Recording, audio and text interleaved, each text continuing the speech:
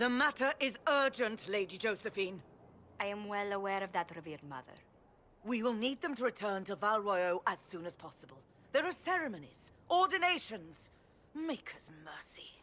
That's quite impossible at the moment. However, I will see to this matter as soon as possible.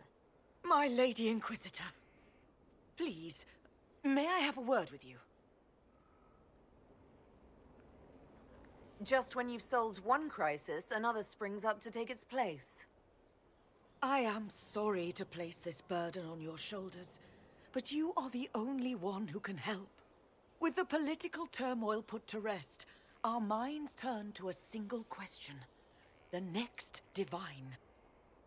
We cannot answer it without the left and right hands of Divine Justinia V. I have already told you, revered mother. Lady Leliana and Seeker Cassandra cannot be spared from their duties. But surely with the support of the Empire, the Inquisition will not be harmed by the loss of just 2 souls. Why do you need Liliana and Cassandra? They were Her Holiness's most trusted advisors. They represent her legacy, her hopes for peace in Thedas. They could rally the Grand Clerics to follow as no candidate from the clergy has been able to.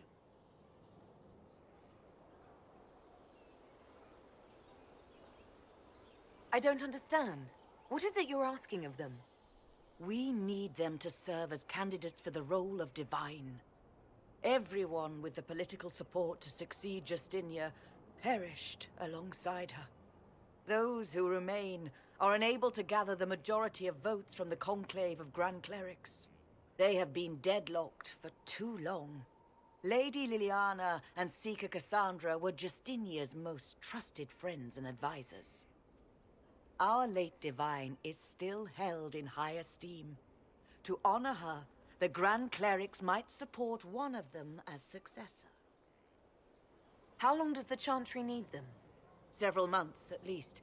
If one of them is crowned Divine, she would not be returning to the Inquisition. Liliana and Cassandra would have to make that decision for themselves. And they certainly will, at a later date.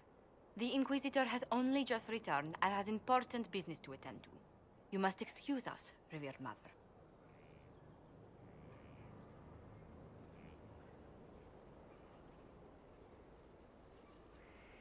Don't let them detract from your victory at Alam-Shiral. We've beaten his wardens and stopped his intrigues. Soon, Corypheus will have no place to hide. Cullen is hoping to press our advantage. We'll plan our next attack when you're ready.